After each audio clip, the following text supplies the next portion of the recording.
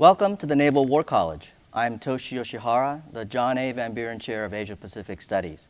Today, it is my pleasure to welcome Admiral Dennis Blair to speak to us about a whole range of strategic issues confronting Asia and the world.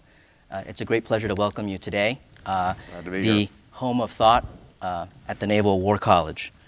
Let me first of all ask you a general question related to your experience here.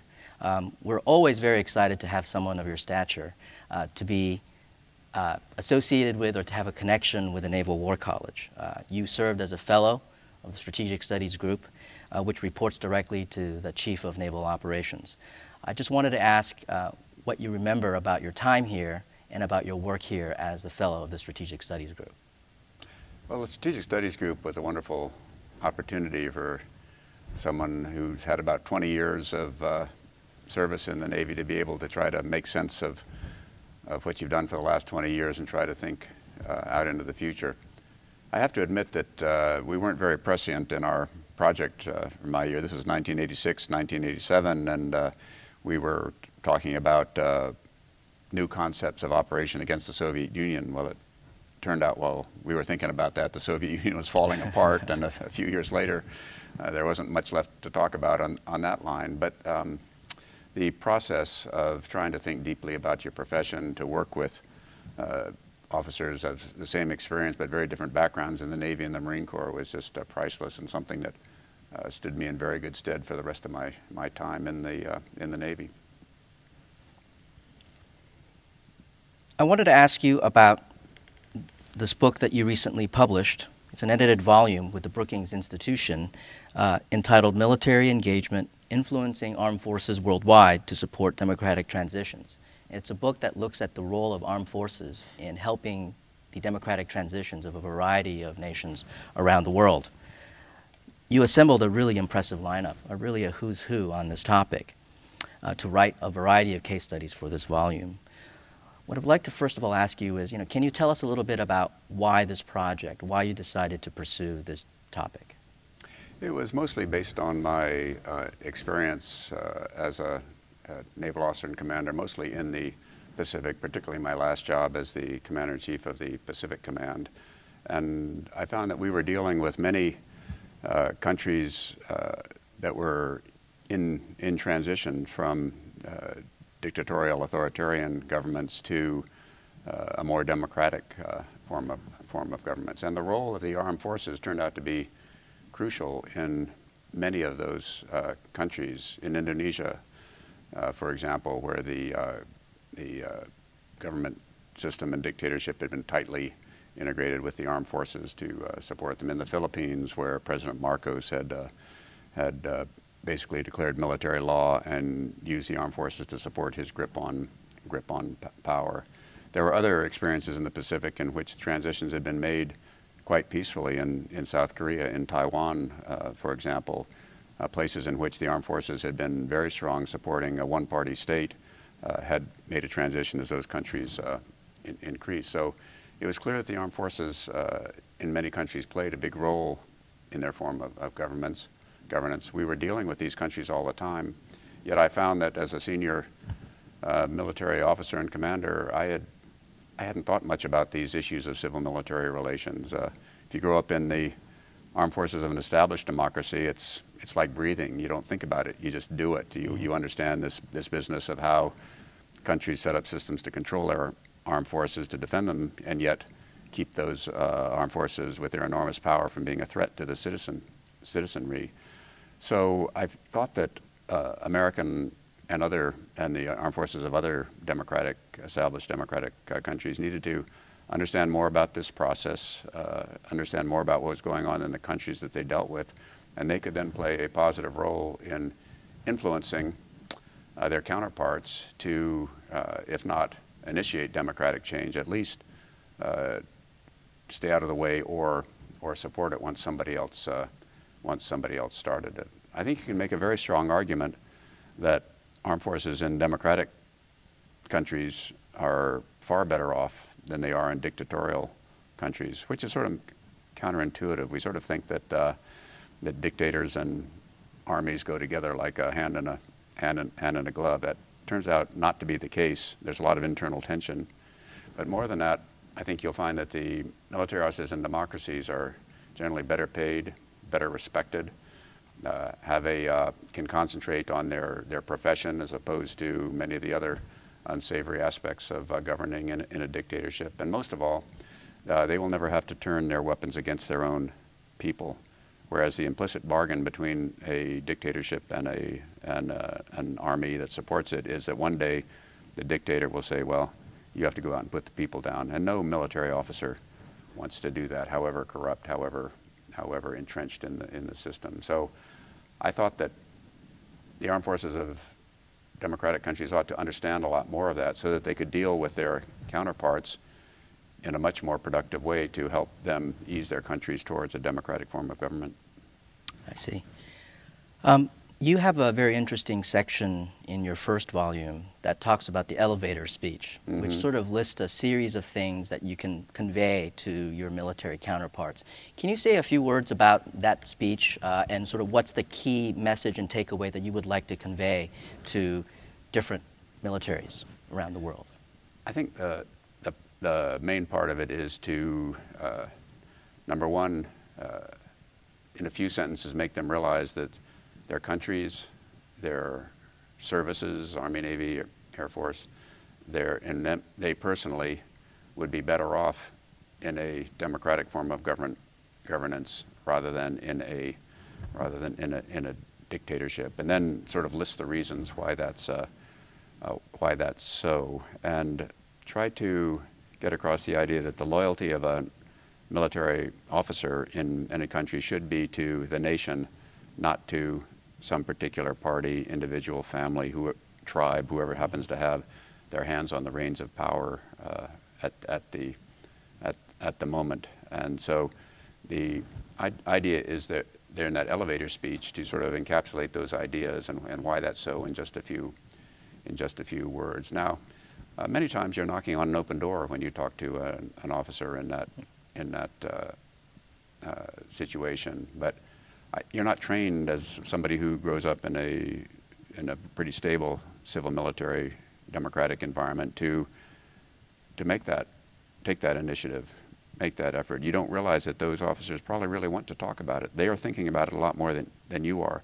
So the elevator speech was to try to equip mid-grade senior military officers and defense officials with the fundamentals for even a chance encounter with a counterpart who appeared to be interested in thinking about these issues. Now, you mentioned throughout the book, you sort of describe the book as a handbook, and so that seems to suggest that this is really a practical resource for both practitioners and scholars. So how do you envision its practical application in the hands of practitioners and scholars? Right, you hit it right. I called it a handbook, not a book, because I wanted it to be something useful, and I filled it with checklists and boxes and things that I hope I would find it marked up on people's desks and something that is actually in use, because I think it is a very practical sort of a business that we're in. We're not writing papers to each other. It has to do with human contact and how you operate in that sense. Bedside manner counts. You don't walk into another proud officer and say, or shake your finger and say, you know, you need to be like the United States. There are many forms that democracy has taken since the United States established its own over 200 years ago. And some of the heroes of democracy in recent years have names that are difficult for us to pronounce. They're Havel and Mandela and people in different countries who express these fundamental ideas that the people ought to control their government rather than the other way around. So the idea there is to get this wider context across. Let me now transition to the topic of the so-called rebalance or pivot to Asia. You served as the combatant commander of Pacific Command, which oversees U.S. forces operating in the Western Pacific. There is little debate today about the strategic importance of this very vibrant region. Indeed, one of the signature foreign policy initiatives of the Obama administration is this so-called rebalanced Asia. Yet, over the last year or so, there's been a lot of debate, discussion, and even some level of confusion about the so-called pivot or the rebalance here and abroad. So what does it mean? How would you characterize the rebalance to Asia? I'm sort of conflicted about that particular initiative, frankly, because my feeling is we never really left Asia. We never really took our eyes off the ball. At least those of us who were involved in the region. The fundamental economic and military importance of the region was long recognized by those of us who were working in it. If you look at the strategy documents dating back into the 90s at least, the importance of Asia, growing importance of Asia was clearly recognized. And the U.S. Armed Forces in particular were not unmindful of that. We were watching the developments in military power in the region, particularly the growth of the People's Liberation Army. We were making adjustments in our own military posture. Much of it was qualitative, not quantitative. But many of the most advanced platforms of both the Navy and the Air Force, and it's an air maritime theater primarily, were in the Pacific, not elsewhere. So we were watching. In fact, my experience, it was interesting during that time, was that although we had many of the a preponderance of some of the the greatest, most powerful Air Force and Navy platforms in the Pacific, we were sending them through to the Persian Gulf for Operation Northern Watch, Operation Southern Watch. And that pattern certainly seems to be the case today, doesn't it?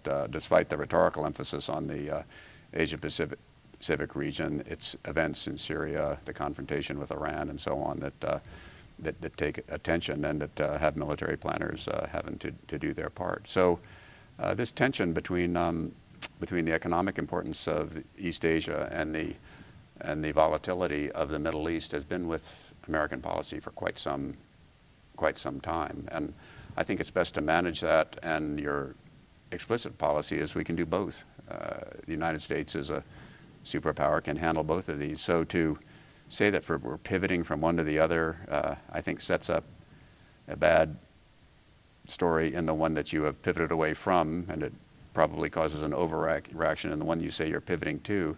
And in fact, if you look under the hood, there's been quite a bit of consistency in that power, and I would rather have emphasized the consistency. I think in these matters it's better to do things and not talk about them rather than to talk about them and then be asked, well, what have you done? And so I'm not sure that it was done in quite the right manner, but I think underlying it is a steady strain of American attention to East Asia, which I think is appropriate and I think has been done fairly consistently and fairly well over the years. Related to this, what is your assessment of China's rise in the past 2 decades, and how do you think should be the United States' role in coping with, managing, or just anticipating China's rise? It's interesting. About 5 years ago, I did co-chaired a study on what should U.S. policy be towards China for the Council on Foreign Relations. And we had a line at the beginning of that study that said, anything that you assert about China is true, and you can find plenty of evidence to support it. And as a China scholar, you know that you can find some statistics, some article, some book which supports the most bloody interpretation of China. They're bent on world domination. They're growing in order to be the neighbors. On the other hand, you can find evidence that says, oh, China has never employed force outside its borders. They're simply growing for defensive purposes. They will be a benevolent middle. So you can find that there, and I think all of the strains are there within China. I'm not one who believes that China is carrying out some 1,000-year plan. I differ strongly from Henry Kissinger on this score, for instance, when he sort of ascribes this master planning long-range view to the China. I think Chinese leadership has been, this is since Mao, who certainly did have a strong ideological content, but from Deng Xiaoping on, I believe it has a very practical component to what it does. It looks at what its requirements are. It tries to figure out a way forward within the scope of what it deems possible. It tries it for a while. If it works, it does more of it. If it doesn't, it tries to change it. So I think that what fundamentally will determine the future of China is how well it is able to handle the enormous economic and social adjustment problems which are the preoccupation of its leaders. Good for China for pulling 300 million people out of poverty over the last 20 years. It's wonderful, greatest anti-poverty program the world has ever known. But there are more people who are below the officially designated poverty line in China now than there were in 1979 when Deng Xiaoping started his reforms. And so they have a huge problem still to solve, most of which is centered at home. They want to do that in a way that preserves stability and that keeps in check the social tensions that always come from economic development. So I think that the future of China will be determined by these questions. Now, the external component is related. China has made a decision for many years that in order to develop internally with a lot of assistance from the rest of the world, investment, exports, and so on, they needed a peaceful international environment, a fundamentally quiet place. It would not help their development if they were causing conflict or confrontation with their neighbors and the rest of the world. So they, despite various some individual issues, they by and large maintain that policy. On the other hand, they've been quite successful in the last 20 years. They've overtaken Japan as the second largest economy in the world. They've developed they've been putting money into their armed forces over the last 15, 20 years or so at a 10% clip from a very low base. So they have pretty impressive forces now. And so now they're thinking, wait a minute, we're pretty powerful. There should be a little more deference to China's wishes. Not that we want to start a war, but we want to, we want our side of these various disputes around the world to be taken into more of account by others. We want to have a say in making this system, which has been largely an American-dominated system. So, it's time for us to get a little of the things going our way here. So that's what I think we're seeing in this grinding on many different issues in China. There are disputes, maritime disputes with neighbors and in other areas. Now, the danger, of course, is that there's a thin line between sort of patriotic pride and xenophobic nationalism, which then can cause your country to do things that are ultimately against its fundamental interests just because of there's the moment. So that's, I think, the danger in this road that China is taking. For the United States, I think we simply, number one, we should stay heavily engaged with the Chinese at a broad range of activities, from the economic to official government, military, and cultural. I think we should be patient and persistent in asserting that there are international norms of behavior that countries simply have to follow, whether they're big, powerful countries or whether they are very small countries with not a whole lot of military or economic power. Those rules can be somewhat adjusted, but I don't think we can simply say that because you're powerful, therefore you will get territorial concessions, you will get economic concessions, you will get other concessions. And I think that China will realize that it is in its interest to follow these international norms, maybe to alter them somewhat. There's no doubt that the United States gets a break on some issues because of its power. China will too. But that's within the bounds of generally accepted norms of behavior. And so I think the United States should simply pursue a patient support of world norms. And we have to keep our alliances strong. We have to keep our armed forces strong out in that part of the world so that there's not a temptation to use military force, use power politics for China to try to assert its prerogatives. You mentioned the word allies, and I think that's an important issue here. Many of our friends and allies have exhibited anxiety about China's rise and Right. its recent behavior. What do you think should be our message to our friends and allies in the region, and what should be our working relation? What's the nature of our working relationship with our friends and allies in Asia in that context? I think it's pretty well established, but we simply have to, it's under more stress than it was before. So the fundamentals of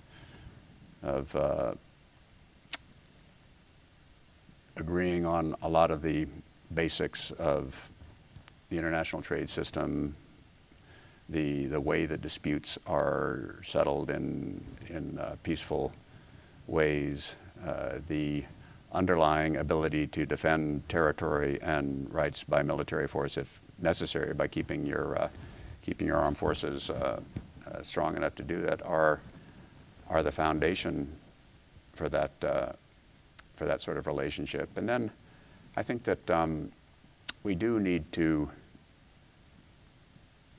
sort of transition the relationship with some of our allies from a big American brother and little Asian ally simply providing base access and following the American lead in policy matters to more of an equal basis in which we actually talk about and share responsibility for some of these common objectives through more intense dialogue with them, bring in the Koreas and Japan and Australias into the beginning part of discussions of international issues, not simply waiting till a crisis happens and then the United States making an internal decision and then going and selling it to allies and them deciding if they want to go along or not. I mean, I think I tell my friends in Japan and Australia and other places that I would like not the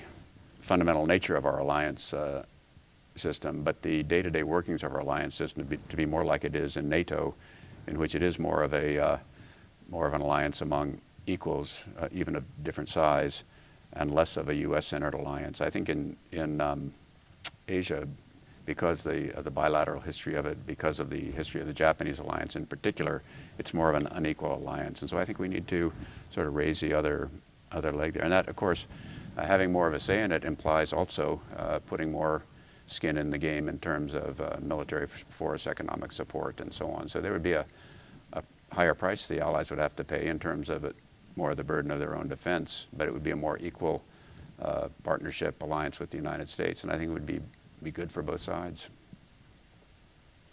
Let me now transition to the topic of intelligence. You were the Director of National Intelligence under the Obama administration, and these days, of course, the issue of intelligence hits the headlines virtually every day. Alas, not a day goes by without some sort of a news about either our intelligence community in general or even some of our intelligence operations. So there's really been a lot of noise out there. Can you help us cut through that noise and get to sort of the bottom line and some of the key takeaways about what are the basic fundamental challenges that the intelligence community faces today? I think the Snowden revelations have really centered on two important topics. One is intelligence agencies collecting intelligence against Americans, and the second one is intelligence agencies collecting information on allies, people that we work with. And on the former, I think I know the facts of the matter are that intelligence agencies simply do not gather intelligence on Americans without the permission of a court.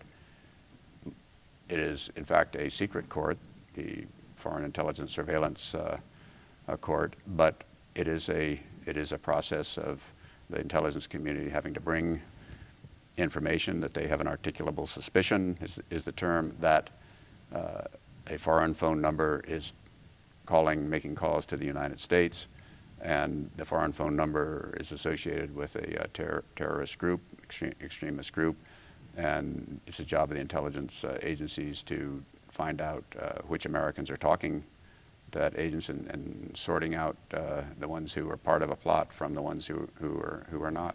And I think that's a very legitimate intelligence function that should be done. In fact, I would think most Americans would expect that be done, especially against the background of 9/11, where this Al-Qaeda group organized overseas, came and lived in the United States, called back and forth to overseas, and we sort of learned that we have to be more careful. So that process does go on. I think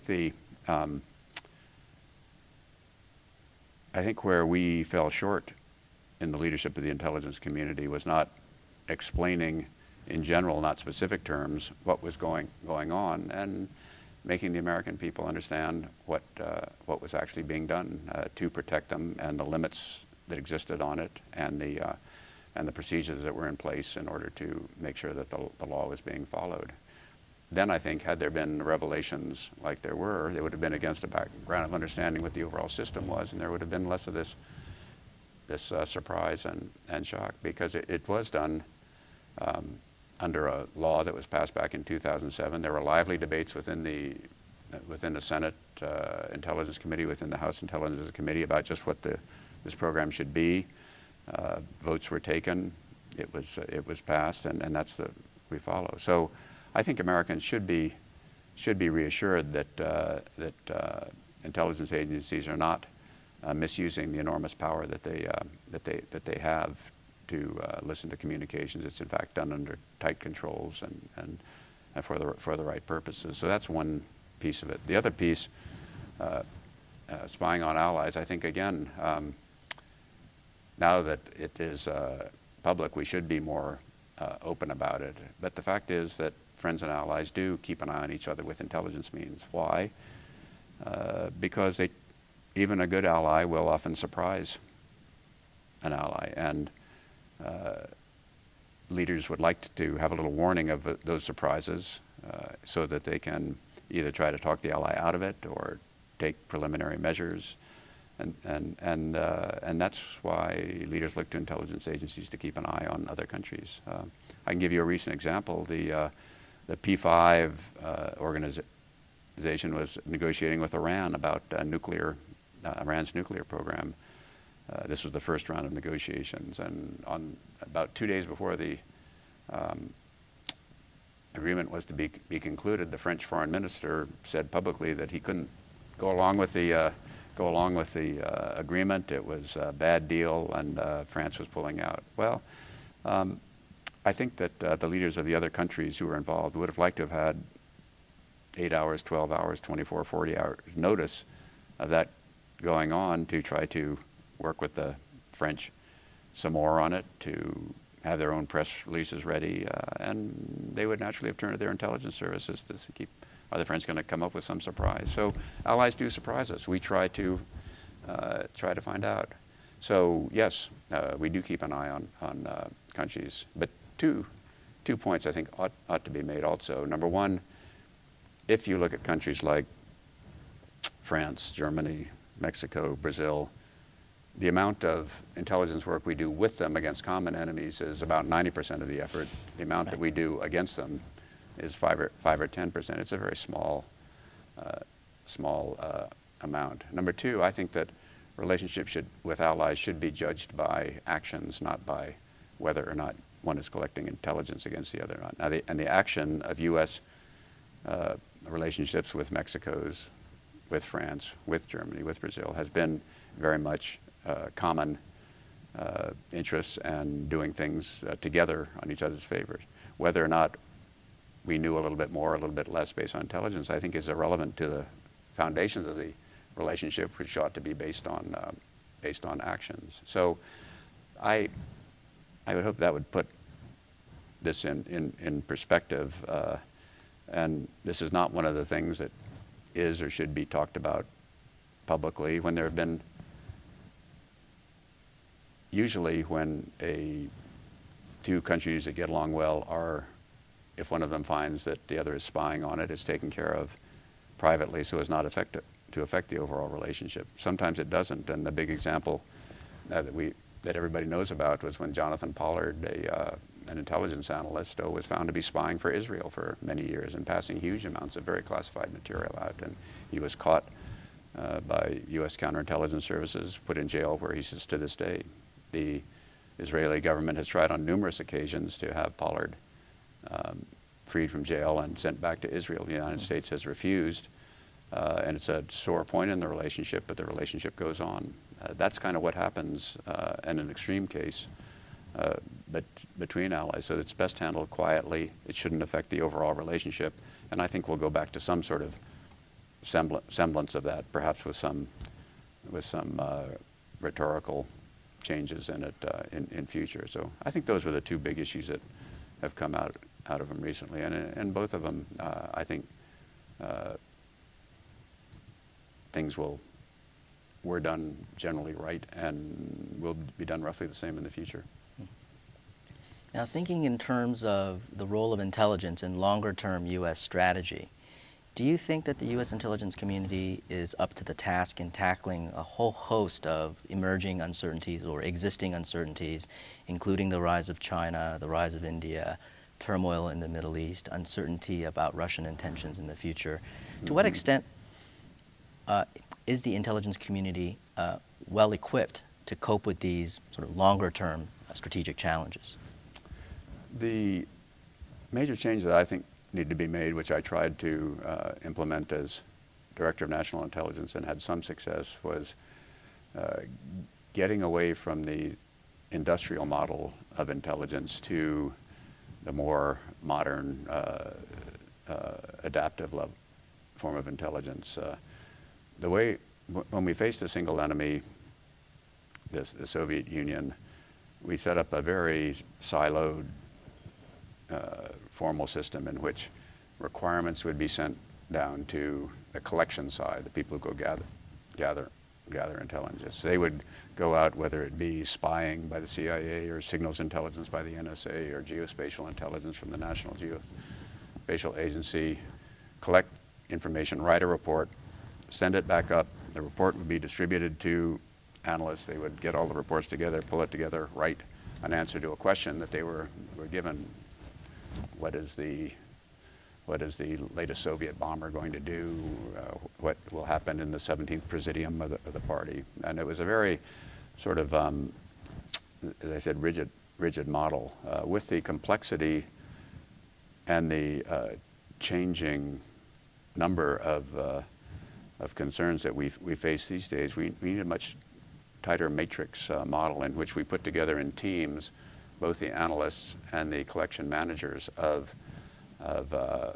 are interested in a particular or have expertise in a particular issue, and they work together in a tight group in which the intelligence flows freely among the different analysts, in which collectors are tasked directly, not through some big long system, and in which these task forces are given the very specific questions to answer. And we do that well in some areas. For instance, the legislation that established the Director of National Intelligence, the IRTPA, as it's called, legislation of 2005, established centers for North Korea and for Iran, two of the adversarial countries that we know we're having to deal with.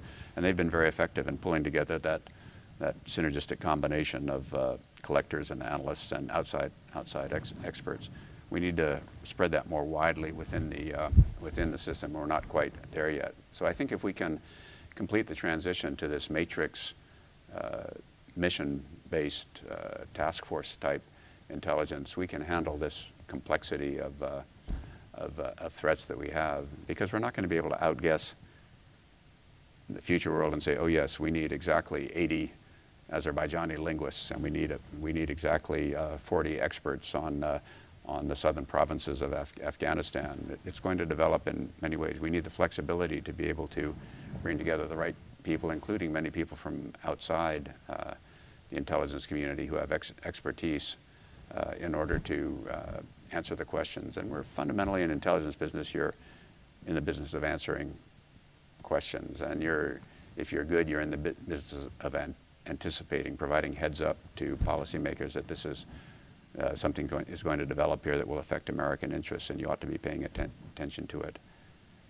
So I think that if the processes that were started by this set of reforms after 9/11, the establishment of the DNI, is continued, then I think we will be up to it. I've got to tell you, the signs are mixed right now. This is sort of an inside game. Not a lot of people understand it. I think we've been treading water here for a while, but we need to get back on track. Let me now transition to the last segment of the interview, which is to talk a little bit about sea power, in particular American sea power. As you might know, there are a lot of pundits out there these days opining about America's apparent sea blindness, this notion that the United States public, but also the American government, seem to have lost sight of the strategic importance of sea power in underwriting American strategy and American grand strategy. At the very least, many of them are concerned about the apparent strategy-resource mismatch. In other words, we have a whole host of global commitments, and yet we're faced with these much more constrained resource environment. What is your assessment of these criticisms about America's sea blindness or the potential for an emerging strategy-resource mismatch? I think people are right to be concerned, but I don't think that we're short of capability yet, or in the near term, future.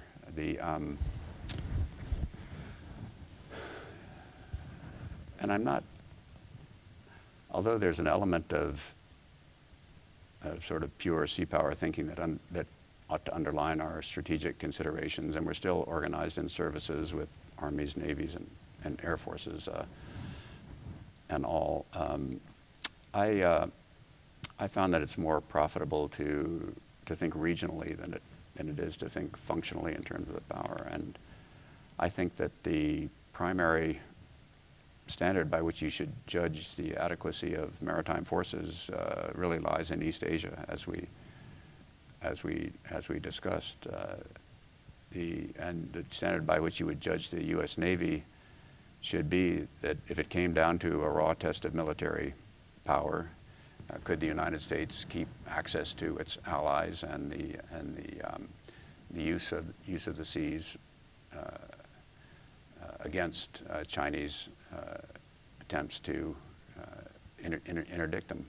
And as long as that answer is yes, then I think you have enough sea power. I think if you have enough for that contingency, the other trouble spot, the Middle East, can be covered adequately, because although there is a Persian Gulf Strait of Hormuz element in which oil has to move and other products have to move, it's a relatively thin copy of a potential PLAN threat, and well, the rest of the PLA threat in Asia. So we can handle one, we can pretty well handle the other. So I would judge the Navy's adequacy in the East Asian context, and I would say that it is somewhat independent of what happens in Taiwan.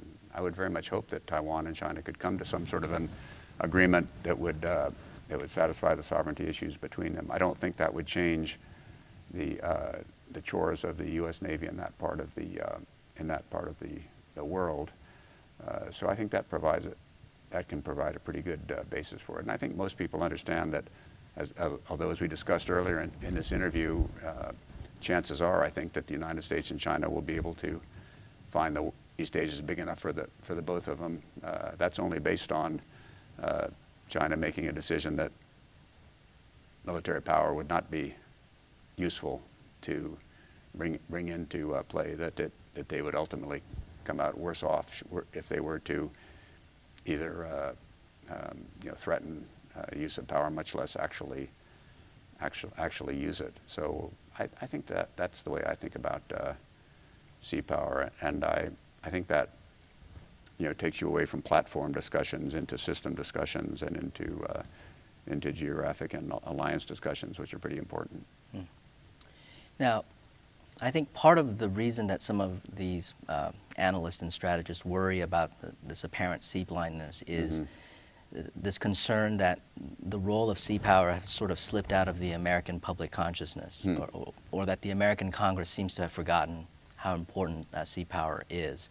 What would be sort of your message to the American public in terms of describing and characterizing the importance of sea power for the future of U.S. security and for the future of the U.S. position on the world stage? think that the you don't have to go back to Mahan to to try to convince the. I mean, rest his soul. Here we are in Newport, and all good for him. But I think that you can make the fundamental argument that in order to keep Asia a place where the United States and China can compete peacefully and can share the use of the maritime and air and space and cyberspaces, the United States simply has to maintain the edge that it has had in the ever since World War II to be able to enforce a peaceful region, to make the use of military power by other countries unattractive and have them turn to more peaceful means of competition to express their interests. And in a region like that, connected by water, with